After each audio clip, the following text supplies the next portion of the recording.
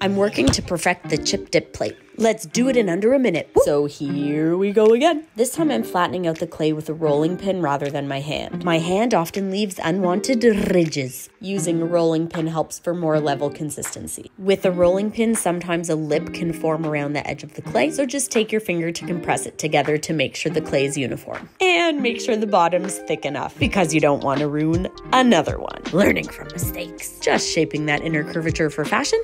Take it off and let it dry for a little bit on the back. Once it's a little drier, take it off the back. Use a wire cutter to release it. Second bat, flippity flip, ta-da!